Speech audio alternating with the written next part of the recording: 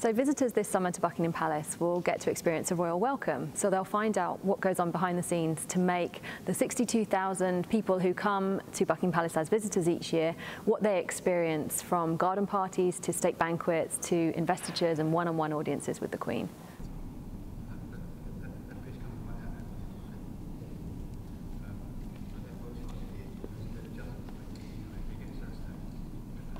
A huge amount of work goes in, and everything starts about 6 months before with the guest list being drawn up and the invitations start being written.